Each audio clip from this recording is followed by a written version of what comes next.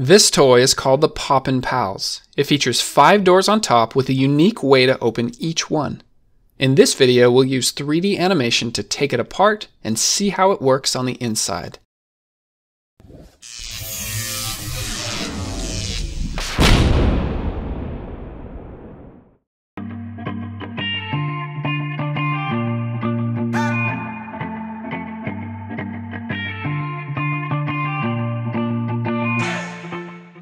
Over the years, there's been a few different variations of the Poppin Pals toy. The one I'm going to be showing in this video is from a brand called Playskool.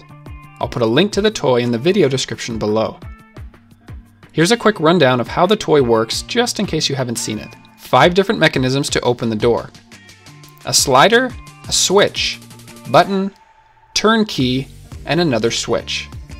And of course, a sweet little animal comes out to greet you each time the door opens. Push the doors down to close and they latch shut again.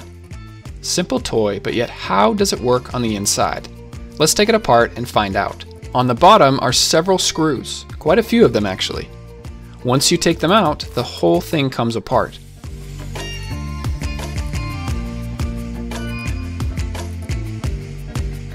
Let's take a look at the doors first. Each of the 5 doors can rotate 90 degrees with a pivot point coming out right out of the side here. The top half of the toy case has a slot for each door. These doors are tricky to fit right inside of here.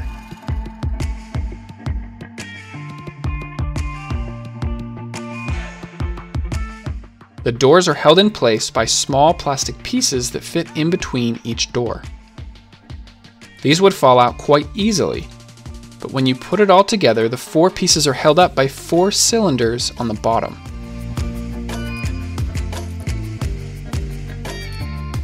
The toy case allows for just enough space for the door to rotate open and closed. When the door closes, it is stopped by the wall here.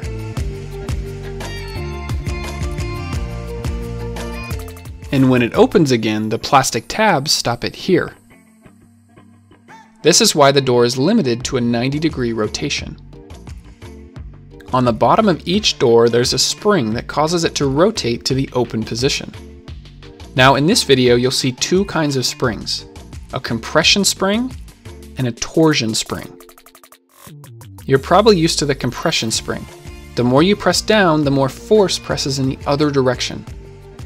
The torsion spring works a little different. It works by twisting. The greater the angle of rotation, the more it wants to twist back into place. A great example of a torsion spring is on a clothespin. Pinch the very ends and the spring in the middle is twisted. You can feel the force that wants to pull it back together. So back to the Poppin Pals toy, each door has a torsion spring that's placed very carefully behind a small plastic covering. The end of each spring comes down and attaches to another wire that's strung out along the side. This long wire serves as an anchor for the torsion springs. When the door is pushed closed, the torsion spring is twisted, causing a rotational force that wants to push the door back open. This means that if you let it go, the door will quickly come back open again. So when the doors are closed, the springs are trying to open it again. So what keeps them from opening? That's the job of the 5 levers on the bottom. Each of the levers has a compression spring underneath it. You can see what happens when a door closes. The lever is pushed down until the door goes past it. Then a compression spring pushes up the lever and the door is locked into place. Now the door can't open. But if the lever is pushed down again, the torsion spring in the door will cause it to go back to the open position. All of the levers are identical at the very end. They hold the door closed in the same way. But the other end of the levers are all different. They are made in such a way that 5 different mechanisms can be used to push down the levers. So the doors up here are labeled 1 through 5. I'll do the same thing down here. We're going to call this mechanism 1, 2, 3, 4, and 5. We're going to go through these one at a time, starting with mechanism number 1. This is an orange slider that goes back and forth. Each time it goes past the middle, the door opens. Let's see what this looks like underneath. We can see these triangles sticking off the side of the slider. On the lever, it's got a little plastic bump sticking up here. From this angle, it all starts to make sense. The orange slider moves across and the lever is pushed down. When the lever goes down, the door opens right up.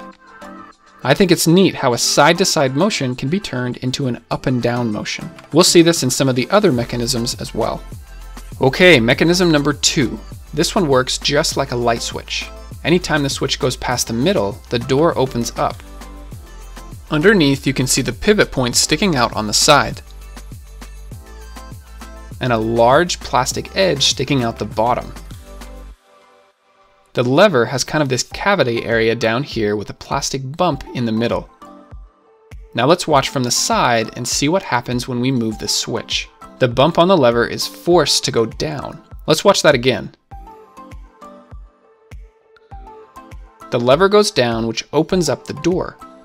This works either way the switch is flipped. Mechanism number 3. This one is the big purple button. Not only does it open a door, it also makes that irresistible squeaking noise when you press it down. Underneath, you can see that the squeaker is right inside of the button. And just in case you were wondering, the toy will still work just fine if you take out the squeaker. The lever has 3 notches, the button fits right over them. Nothing special here, no side-to-side motion, just press down the button and the lever is pushed down too, and the door opens. Mechanism number 4. This one is the turn key that makes a clicking noise when you turn it. Now all of these other buttons come out when you take the toy apart. This pink key does not come out. It's stuck in the plastic, but yet it's free to rotate. Here's what it looks like underneath. On the edge, it has jagged teeth sticking out.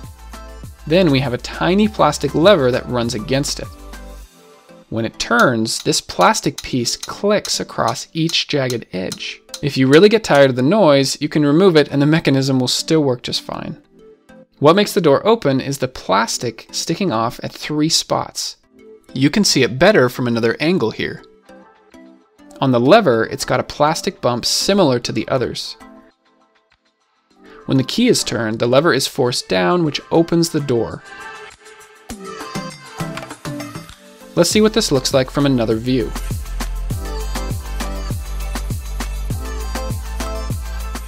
Now if you turn the key to just the right spot and leave it there, the door can't close. It'll just spring back open. That's because the lever is stuck in the down position. Now rotate the key just a little bit and bam, the door will close once again. Last but not least, mechanism number 5.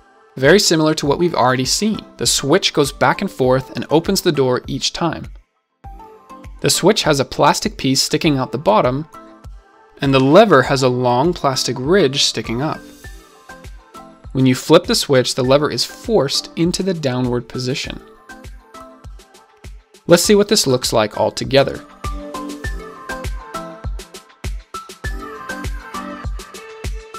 Putting the Poppin Pals toy back together is easiest if you put it together upside down so that all of the pieces stay in. And luckily, the Poppin Pals toy that I used for this video still works just great. Thanks for asking. For watching my animation, I hope you enjoyed it, and I will see you next time.